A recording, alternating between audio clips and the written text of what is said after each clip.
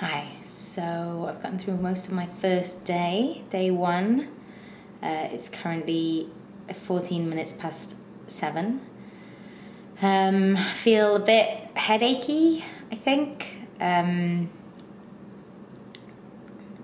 don't know if it's like, I feel like it might be psychological at the moment. I've been drinking a lot of water, but I just feel I don't get headaches very often, and I just feel a bit like one might be coming on. Last night, as I mentioned, I went for a big meal and I did feel guilty, and the weird thing that happened was I think my body went into a bit of I guess, panic, because I ended up eating a main for a starter and then a main meal, and then I had 2 puddings, and I ate everybody else's leftovers. And I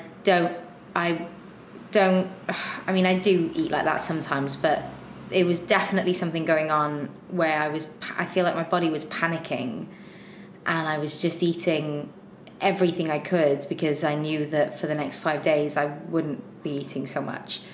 So that was really weird and sort of freaked me out a little bit, because it got me thinking about how people in extreme poverty must have that kind of panic all the time, but obviously they can't go and eat a great big meal, but their body must be in kind of a constant state of, and it's your mind as well, it's like this thing of like, I'm not gonna be able to eat, I'm not gonna be able to eat, and it's just constant. Like, I can feel it now, I felt it all day, and even though I can't be hungry because I had a huge meal last night and I've eaten like normal amounts today, really, but it's just like a constant like little panicky voice that's like, you might not be able to get food, or you might feel hungry. That's what it is. It's like, you might get hungry, and then there's nothing you can do. Like, there's no way I can eat without failing at the challenge, and I really don't want to do that. So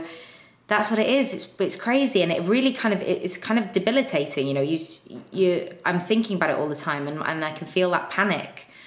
And it's just interesting that, you know, people are living that way every day. So that's been today's journey. The soup was excellent for lunch, so thank you to Matt, our team leader, for that. And I'm still to make I think I'm going to go for omelette tonight. And I'm craving chocolate like you wouldn't believe. I'm such a snacker.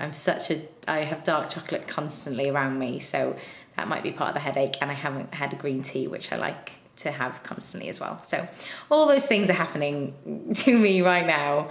And yeah, so we'll see how tomorrow goes.